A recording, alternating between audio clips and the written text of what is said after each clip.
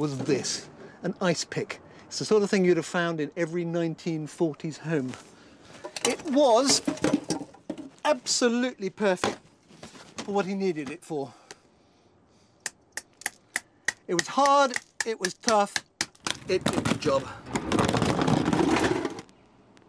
So what Freeman did is he would anaesthetize the patient using ECT. Then he would get his ice pick and a hammer, and he would go into the brain through here. I think I'll try it on a skull rather than myself. Here it is. Watch closely. He's going in here. He pushes the eyeball out of the way and he works his way to the back, to a thin bit of bone right at the back. And then what you do is you bop it through the skull.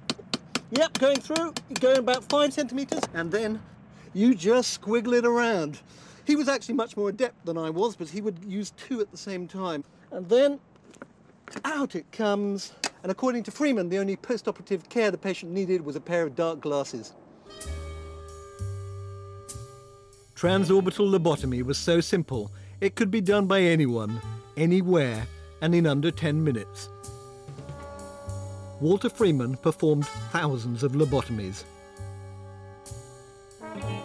His technique spread so widely, it's estimated that more than 100,000 people were lobotomized, with mixed results.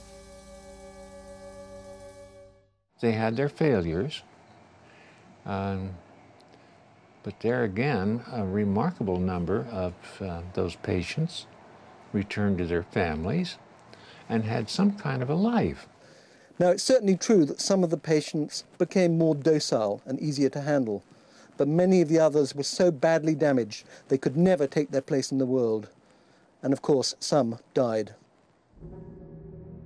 This young man is one of lobotomy's success stories. Cases like his encouraged Freeman to extend his practice.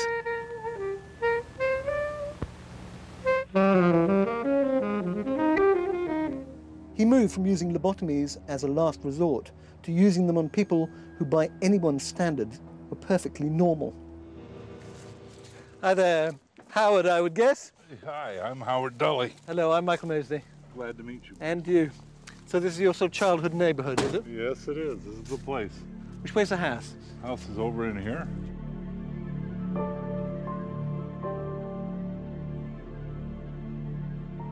What were you like as a child?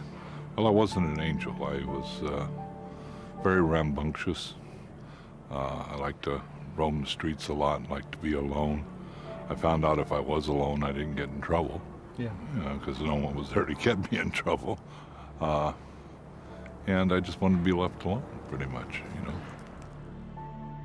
Howard's mother died when he was just 5 years old.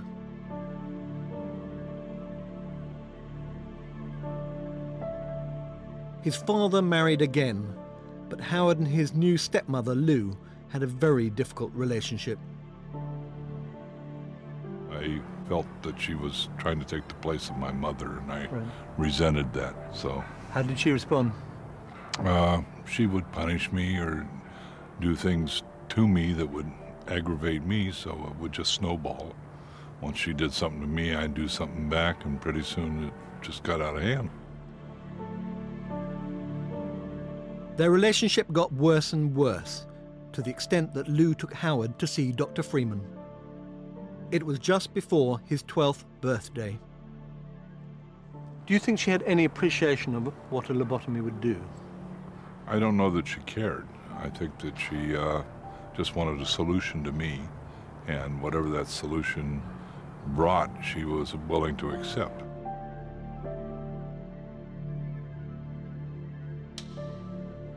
This picture shows Howard undergoing his lobotomy. I wasn't changed that much, and I would still had my faculties and things. I thought she was going to get more of a docile, robotic type kid that she could control. If the lobotomy was supposed to pacify Howard, it failed. He became increasingly disruptive. Unable to manage him, his parents sent him away from home forever.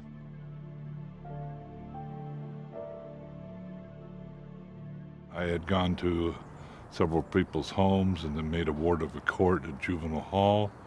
And since I didn't commit a crime, they sent me to Agnews at age 13, 14 years old. And I was put in with adult mentally ill patients. Wow. I just was a kid that had no place to go, is what they kept telling me. Right. We have no place to send you. And then I went back to juvenile hall, back on the streets, got in trouble because I didn't have any skills or know how to live. And went back to Agnews till I was 20. It was either that or prison. Do you think Walter Freeman stole something from you? I think he took my childhood. I think he took my childhood and some of my adulthood, because I'm probably about 20 years or better behind the average person. What I'd really like to do is I'd like to take you along to an MRI machine where we can actually have a look inside your brain, because I think it is extraordinary. I think you're an extraordinary individual, and I'd be very, very interested, and I hope you are, in what the MRI machine might reveal. Well, thank you. Of the 100,000 people who were lobotomized, Howard is the first to have a high-resolution MRI scan. I feel privileged to be here.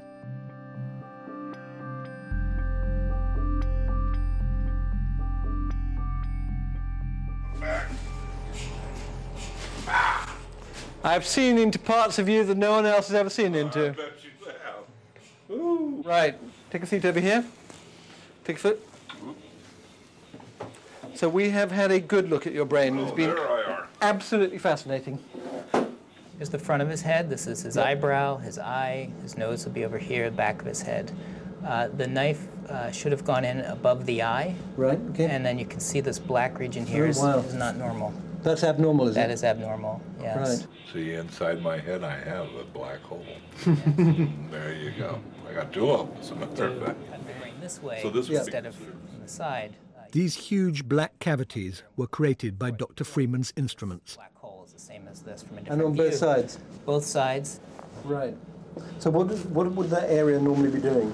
So the frontal lobes are important for long-term planning, inhibition of a response.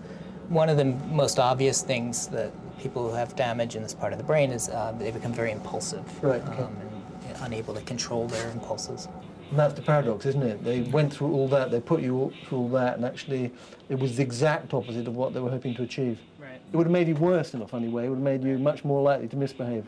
Is that right? Yeah, I would agree. Certainly if you did this to an adult, I would expect them to be permanently impaired and Right. not be able to control their impulses. Ironically, it was probably Howard's youth that in the end prevented him from going completely off the rails. His young brain was able to rebuild pathways responsible for impulse control and which govern reasonable behavior. The tragedy is that when Howard was operated on in 1960, safer and more effective psychiatric treatments were widely available. Nonetheless, Freeman went on performing lobotomies for many more years, only stopping when he was 72.